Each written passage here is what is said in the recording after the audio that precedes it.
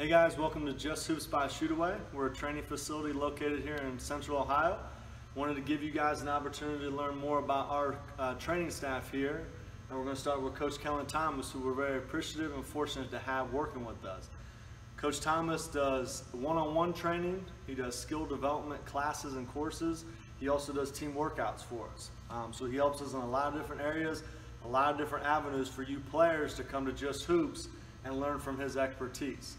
So just want to get started here, Coach. Just kind of start us off with your basketball background, your story, kind of how you got started in the game. Well, I started playing basketball at the age of 3. My grandmother and my father introduced me to basketball, and ever since then I just loved it. I grew up playing competitive basketball, AU, in 3rd grade. I went to Southport Middle School and Southport High School, which is in Indianapolis. At Southport High School, I broke the scoring record for most points. I broke the assist record, and I think the field goal percentage record still stands. Wow. So after high school, I ended up getting a Division I offer from Kent State University. As a freshman, I played about 15 minutes a game, and my minutes grew since there. Going into my junior year, I got hurt. I got elbowed in my eye, and which led me to redshirt my junior year. I got my degree at Kent State University. Then I did a graduate year transfer to IUPUI, which is in Indianapolis. And there I was honorable mention, and I also scored over 1,000 points in college. Nice. That's big time, man. Living the dream that we all dreamed of in the sport of basketball. So just kind of going back to elementary days, middle school days, just kind of talk about some things, if it was a mentor or kind of lessons that you learned that really helped your growth and your development. Well, growing up, I was very fortunate that my father he pushed me to be really hard. And so growing up, I always had somebody that was always in my corner. Like I said, I played competitively, so I always played against very good players. I think my third through 6th grade AU team currently right now has like at least 2 NBA players and like 3 overseas players right now. So like I said, I played with very good players. And just working hard when I was younger.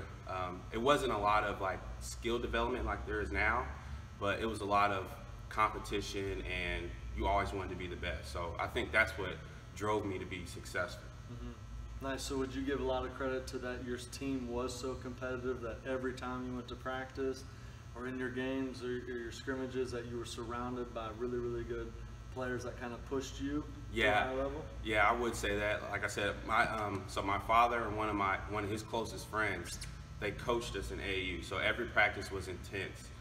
They knew what it took to get us to that next level. So nice.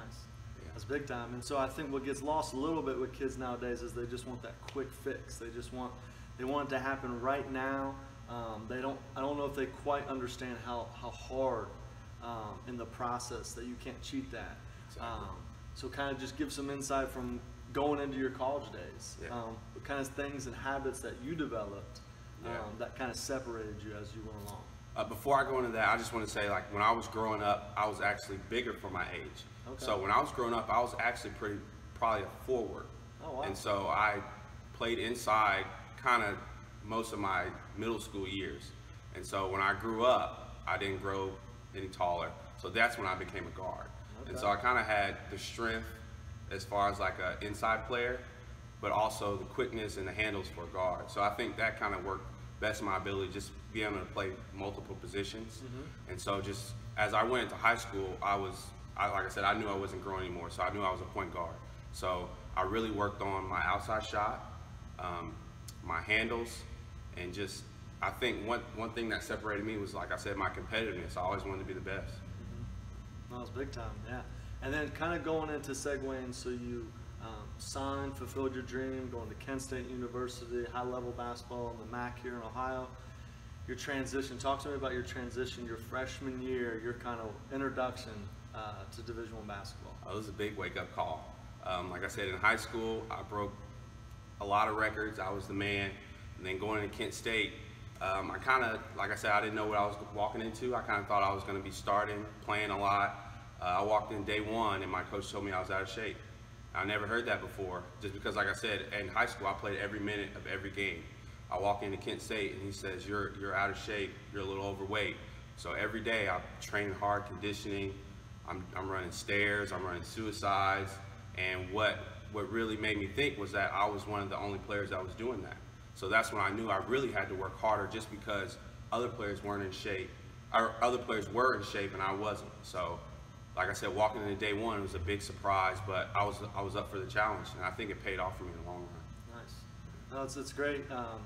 You know, thinking back to like your idea, I think that from my experience as a coach is players' definition of going their hardest is always different from the coaches. Yep. And as coaches, we're just trying to instill in these players that you have more, yep. That you're capable of more. So it's interesting that and exciting to hear that you had that transition and then you were able to kind of get over that hurdle pretty quickly. Yeah. But going back through your Kent State days, your IUPUI days, maybe even your time in Indianapolis, if there's one thing you could go back and maybe just add to your game or add to your daily schedule, what would you do? What would you include that you think would have helped you in your career?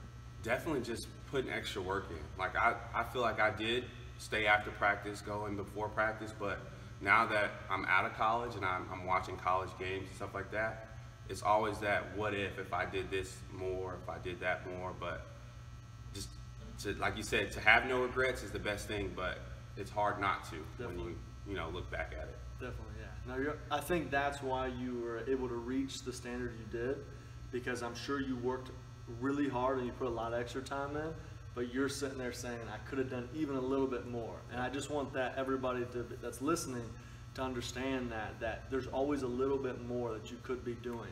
If you're only doing what the coach is asking you of coming to practice between 2 and 4 and you're not doing anything from 4 to the next practice, eventually people are going to bypass you. Definitely. So Coach, just want to kind of segue back here to just two. So kind of talk to us about your one-on-one trainings, your skill development classes, just kind of your overall philosophies and what you really try to instill and teach these players. I like to work on details. And what I mean by that is not just doing moves for a purpose or not just shooting without a purpose. I like to do everything as far as like it's game-like in an atmosphere. So if we're working on jab steps or quick moves or shooting, I want to really focus on how does this help you in a game situation. Nice. And so I like to focus a lot of players on their footwork. That's one of the most things that was really important to me in college was my footwork. I could get to plenty of spots using only 1 or 2 dribbles. And when you watch today's basketball, you see a lot of kids or even NBA players doing a lot of dribble moves and stuff like that, but it's not really what is important in the game of basketball. So I like to really focus on getting to a spot quick, straight lines, like I said, attacking the hip, just details on every situation that helps you in every game situation that betters it. No, it's big time. I think that from what I'm listening to is you're efficient with the ball. Yes. You use your dribbles wisely, you get to your spots instead of dribbling in air. Yes. So it's really good to kind of talk to us a little bit about your point guard class. So you're having a point guard class. It's on Thursday evenings. Kind of go into a little bit of what you guys have done and where you're going to take that class. Yeah, so we're actually going into week 3 of the class. The first 2 weeks, we focused a lot on ball handling. The first week was actually probably almost 50 minutes of ball handling. Nice. For the entire hour, so they were pretty tired, but it was good. It's what they needed. And so we worked a lot on relieving pressure. I think as a good point guard, you have to be vocal.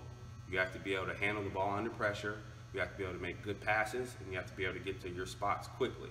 So we worked a lot on those type of situations where it was, like you said, not wasted dribbles, and it was efficient and effective.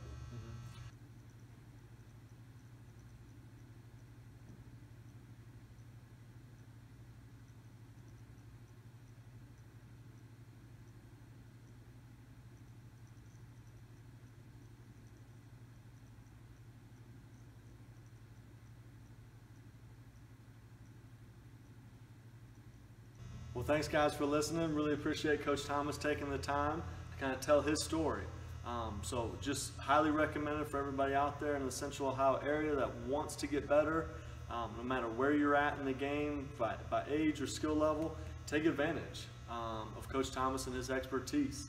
A guy that was able to fulfill a lot of dreams, scoring a lot of points in high school, getting the dream of playing in Division I, succeeding at the Division I level, and now he wants to take all those lessons and experiences and pass them on to you guys.